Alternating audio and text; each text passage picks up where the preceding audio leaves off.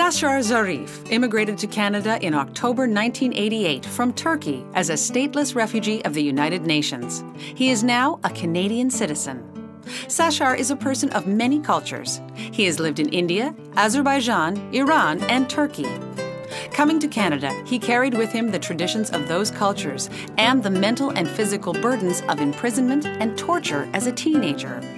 Surviving the revolution in Iran and the war between Iran and Iraq, he most certainly has been affected by his past.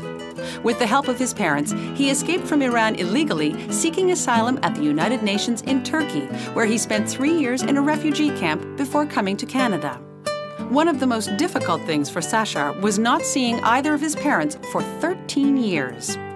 Facing life alone in a strange country, he not only finished high school in Canada while working, but was offered admission to the University of Waterloo School of Engineering with an A average. When he decided to leave the field of engineering because of lack of opportunity or contacts and devote himself to dance, he had to overcome the stigma that his community held about dance not being a profession to pursue. The foundation for most of Sashar's artistic work emerges from traditional, ritualistic, as well as contemporary perspectives. His art remains a reflection of his experience and challenges. Through his festival, Dancers for Peace, Sashar brings many groups together in one program to promote peace. His message is that art does have an impact on social issues and can play a significant role in change. I think what is most important for me is having a past and not erasing it and using it to go forward. And I think Canada, especially Toronto, has been a blessing for me because it has given me the opportunity to grow the way I want to. What I'm practicing is a culture that is not me, so I have to make my culture.